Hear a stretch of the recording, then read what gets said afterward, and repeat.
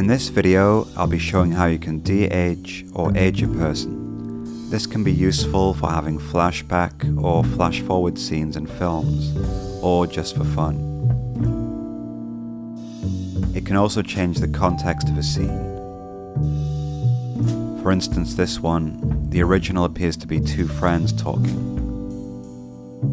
The de-aged one looks more like a daughter talking to her mother. And the last two could be an older relative or mother talking to her daughter.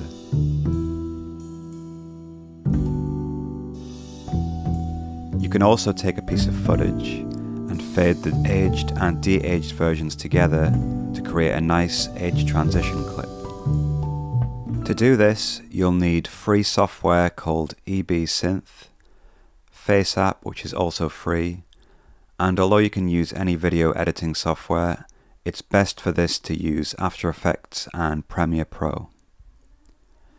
To get started, create a folder with a name that references the project, in this case Woman Talking, and add two new folders, one called Sequence and one called Keys.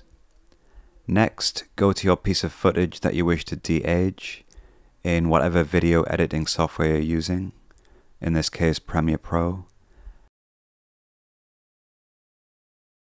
And I recommend adding a time code to it, which I'll explain in a bit.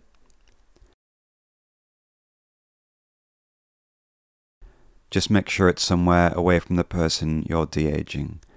It will be removed during the final stages.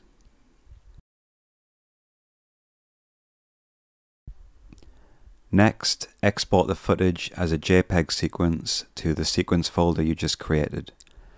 Takes about 20 seconds for 5 seconds of footage with my PC, although this will vary depending on your system.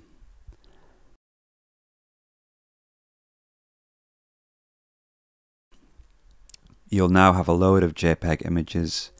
In this case it's a 25 frames per second video at 5 seconds, so about 130 images. Next, I'm going to select the first frame, Woman Talking 000, and 5 more frames at 25 frame intervals. You can sometimes get away with just using one random frame, but I find that picking about 1 per second of footage works best. Make a folder on your phone called something like FaceApp Images and drag these keyframes into it. Now you can access these directly from FaceApp on your phone, but I prefer to use Samsung DeX so that I can do it via my PC, which makes it much easier. Open FaceApp and you should see these images ready to process. If any aren't showing up, go to Gallery and select the specific folder they're in this case FaceApp Images. Next, you'll need to select each one in turn and apply the filter and save. I'm using the teenage one for this to show the most contrast. The images can get shuffled around, which is why the time code is useful, as it lets you keep track of which image is which.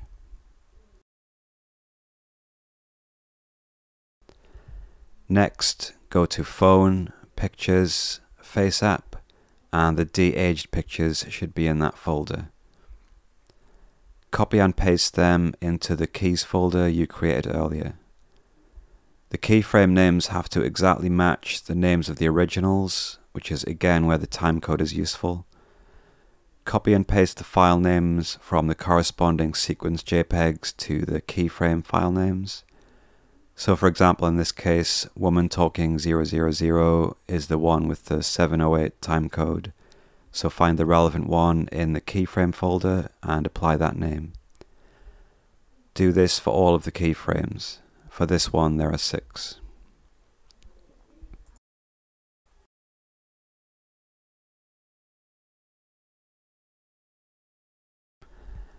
Next, open ebSynth, click on the select button next to video and double click just the first frame in the sequences folder. Next, click select on keyframes and select the first frame in the keys folder. Then click on advanced and you can play around with this but I like to go with 1.5 deflicker and high synthesis detail. Hit run all and then wait. With my RTX 3080, this process takes about a minute per second of footage. If you get an error message, it's because FaceApp has created a different size for the keyframes than they should be, so you'll need to resize each of the keyframes to match the originals. In this case it would be 1920 by 1080. Now that it's finished, click Export to After Effects. Choose the correct frame rate for your footage, in this case 25, and it will automatically create a sequence in After Effects with the finished footage. Save that After Effects project, go back to the Premiere Pro project with the original file, import, and open that After Effects project in Premiere Pro and select the comp. You will now have that sequence available to drag into your timeline.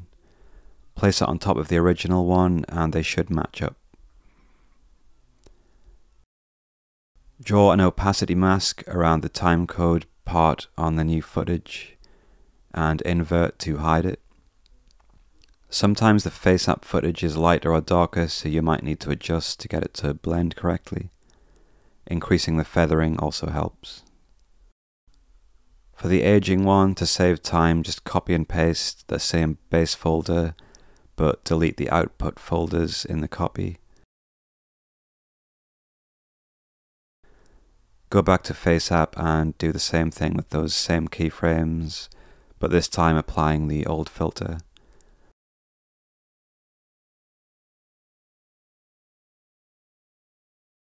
When they're saved, drag these from the FaceApp folder into the new keys folder and do the same thing with matching the file names. The de-aged keyframes which are in there can be deleted. Sometimes there'll be issues with distortion, for example here where the coffee cup passes across the neck. A mask with a decent amount of feathering and adjustments made to exposure, temperature, etc. can help to remove this. You'll almost certainly need to use this kind of technique for eyes and mouths, although adding more keyframes can sometimes also fix this. And that's it for this part. In the next tutorial, I'll be showing how to use the same technique to change gender. Thanks for watching.